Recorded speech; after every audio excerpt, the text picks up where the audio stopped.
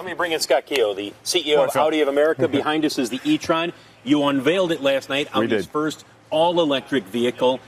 You believe this is going to hit the sweet spot of the market, don't you? Phil, I 100% believe. If you look at the reaction we got last night to the car, the reaction from our dealers across America. You opened it up for reservations last night. We opened it up for reservations. And in fact, you know, we did a special edition, and that special edition is already sold out. So the reaction's quite strong.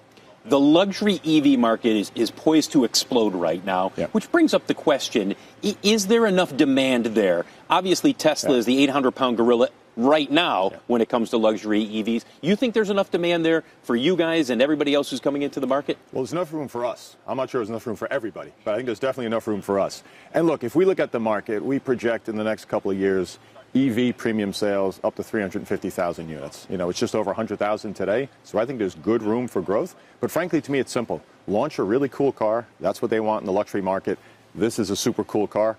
I'm convinced we're going to see the growth there. You have yet to have this certified in the U.S. It's being in the process certified for the range, but you expect it to be somewhere in that 260, 270 mile range, somewhere around there, roughly speaking. But if it comes in below the Model X, which it's going to be compared to, will that hurt sales? Will there be people who say, I get a little more range potentially with the Model X? You know, I don't see it that way. I think there's a big focus on range, range, range. We have a 95 kilowatt battery. That's a very large battery. The key thing for me is not how far is the range, it's do you enjoy it from the first mile. This car has room, the car's got technology, the car can tow, and if you look at people's driving habits, that's exactly what you're focused on. So I'm a big fan of, does it make sense at mile 1, not does it make sense at mile 250 or 260 or whatever it goes to. And this car, 100% is going to deliver. And when we get over 200 to 250 miles per full range, you believe, generally speaking, people are going to say, okay, look, I have more than enough. Exactly. And again, when you speak to people who drive electric cars, what do they say? I don't go to a gas station. I start with a full tank each and every morning. That's what they focus on. And a lot of people dial in on, well, I'm going to Milwaukee tomorrow. Well, there's not that many people going to Milwaukee tomorrow from New York. What they do is they pick up their kids, they drive around town, they go to work.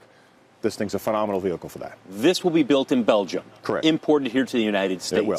There's that potential, given the Trump administration, that there could be a hefty 25% tariff slapped on this. I mean, that's another $15,000 to $25,000, depending on the model. Potentially, could that hurt sales? Look, 25% is a gigantic number, so let's not mess around with that. But the truth is, Phil, you and I have been speculating about this for a long time. I'm a business person, not a politician. We don't negotiate tariffs. If I look at the fundamental business of the automotive industry in America, sales are at record levels, dealers are making money, all the manufacturers are making money, consumers are getting stunning products at a good price. The ecosystem works. So at the end of the day, let the negotiators do what they do. We think the ecosystem works here well. All we want is transparency. We like to compete as well.